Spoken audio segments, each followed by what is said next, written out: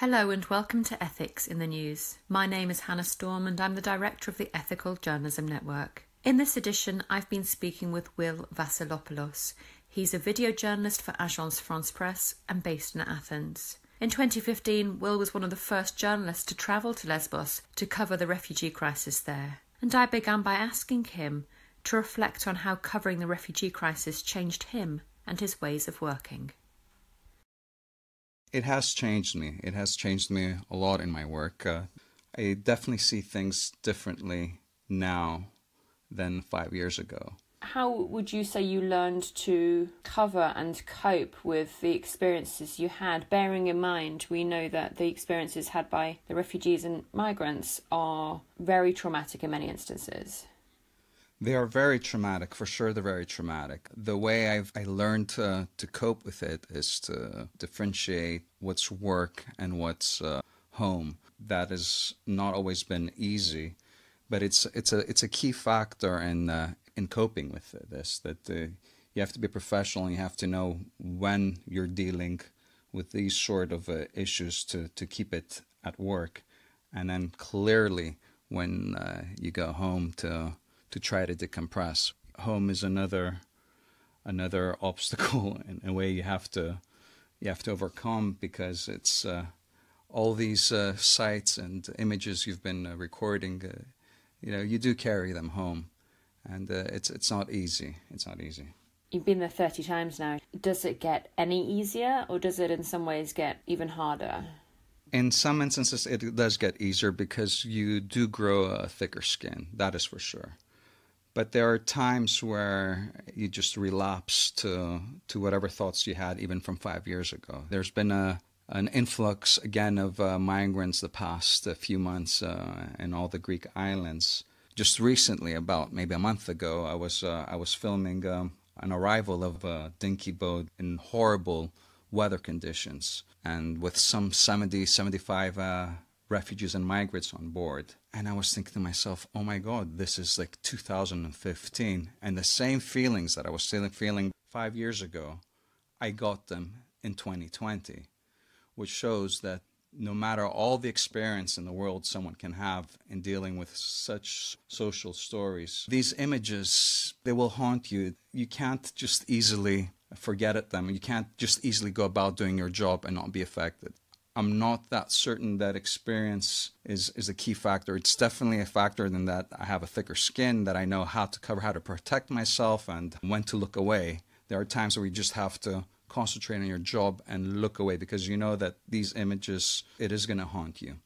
I recall you saying to me back in 2015 that you were one of the very first people as journalists to witness the arrival of refugees and migrants on the island, and it became a difficult situation because effectively the role of the journalist versus the rescuer became blurred when there was no other help on hand.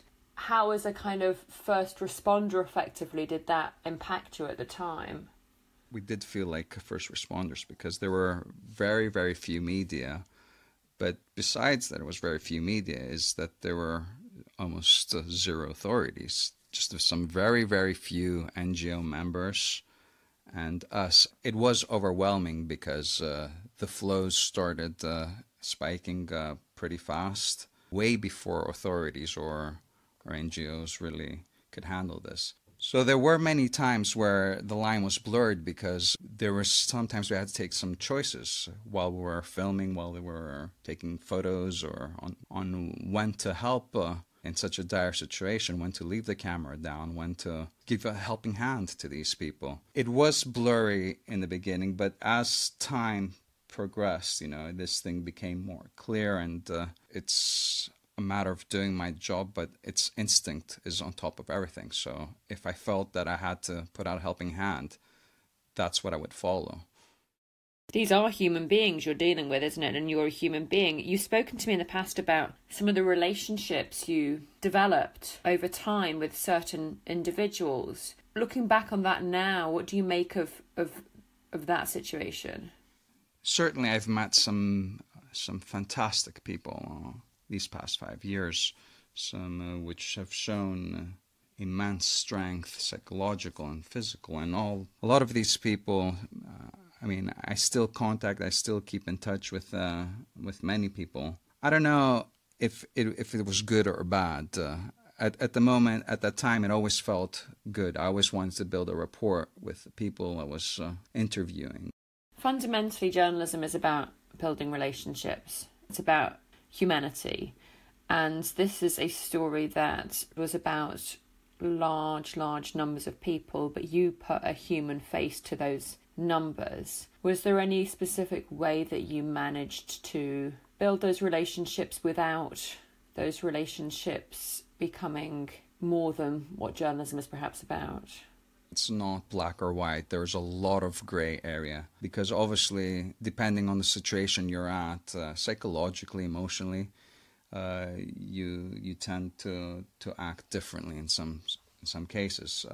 For sure, in Idomeni, which is a camp in the northern borders of Greece, where we had a lot of time to spend with migrants my relation with many of these were different because I would see them every single day for 2 weeks at a time when I would be up there. And you build this relationship and you want to help somehow. Back in 2015, we started some work on a project that ended up connecting something called moral injury to the work that media did. So the sense of kind of shame and guilt that a lot of journalists felt. You talked to us extensively about that. How has that kind of understanding of what moral injury is helped newsrooms better support their journalists? I think it has helped immensely. Moral injury is something that I had never heard of. We had all heard of PTSD, but nobody had ever heard of moral injury. So it was something new.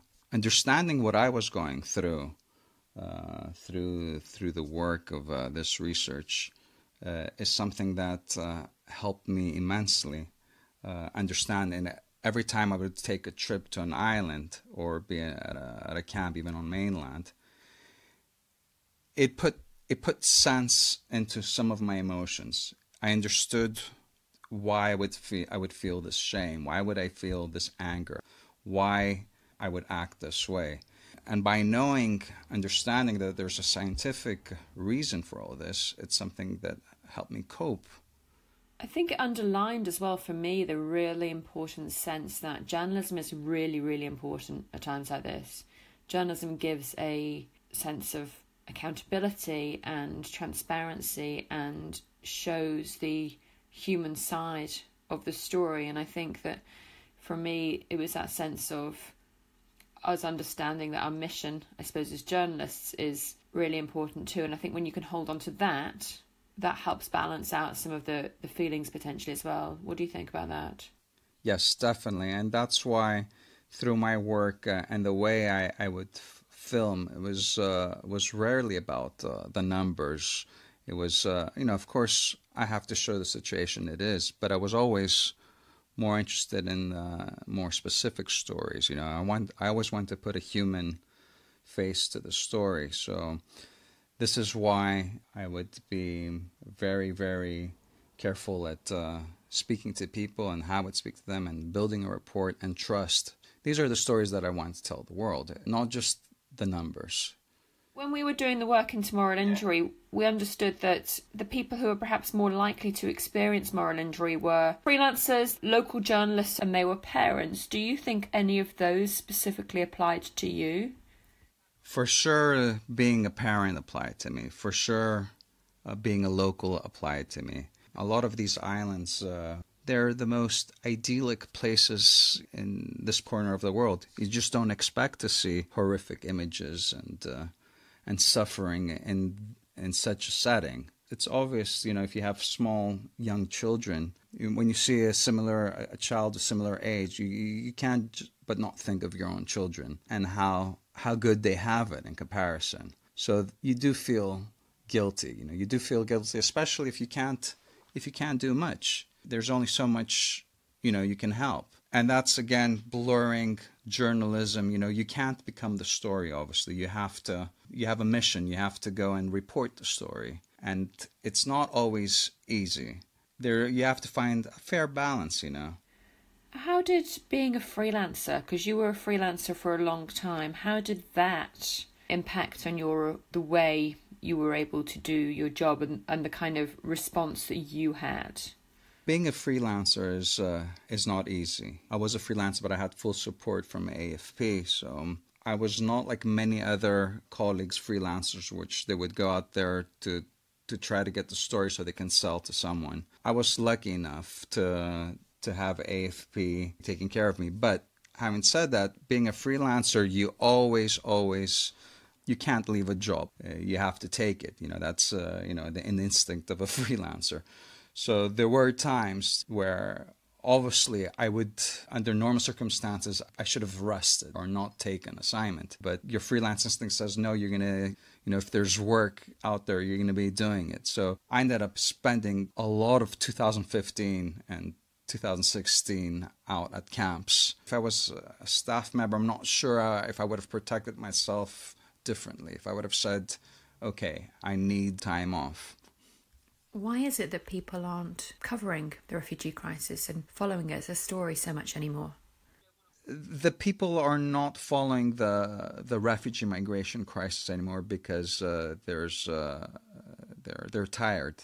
I really believe people are tired of watching these images. It is still extremely important to show this story because it is happening. It is continuing to happen. So we definitely need to be there to report this. Human suffering is knocking on Europe's door every day on the island of Lesbos. You can't look away. We have to report it. What do you think it'll take to bring this story back into the headlines? It would only get important again when something big happens. So when there's a huge fire or there's something very tragic happens. That's the unfortunate. That we only cover now the migration refugee crisis when a tragedy occurs. I understand that we can't cover it extensively like it was in 2015, 2016, but there's just very few media outlets now covering it. I'm sure they find it important, but perhaps clients, viewers don't care about the story anymore. If it's possible to end on more of a positive note, from the work that I've done with you and the work that I've done with your organisation AFP and other media organisations out there, it's become quite clear that people are much more aware in the last few years about their duty of care to journalists from a mental health perspective and the kind of ethics that are involved in that. Do you see positive changes in that regard? And if so, what are the kind of positive things you see coming from such a difficult and traumatic reporting experience? Well, the positive outcomes is that we have the know-how now. We know what to expect. So we can, as journalists, guard ourselves. We can't obviously 100% guard ourselves, but knowledge it's the best ammunition we have. To give you a quick example, I was last month at the gym, and out of the blue I was speaking to a fellow. We came up to the conversation of what I was doing, and he was explaining to me how interested he is about the psychology of journalists. And I explained to him, oh, you know what, there's this term called moral injury. And he tells me, I know what moral injury. I've been reading about this. A few years ago, nobody would have regarded us, or about our mental or health. It's so there is definitely improvements. There is obviously still a stigma. There is obviously still some degree of taboo. Often people don't feel comfortable in talking about their mental health, but I think it's so important that, people like you and people who go through traumatic experiences are able to talk about it. Is there anything finally you want to add? Journalists especially need to find an outlet to speak about their issues, about their emotional issues, what they're going through their job. It is very important, whether it's to speak to a professional, whether it's to write things down in a blog to your editors. It will help you in the long run. And that was Will Vassilopoulos from Agence France Presse speaking with me there. Goodbye.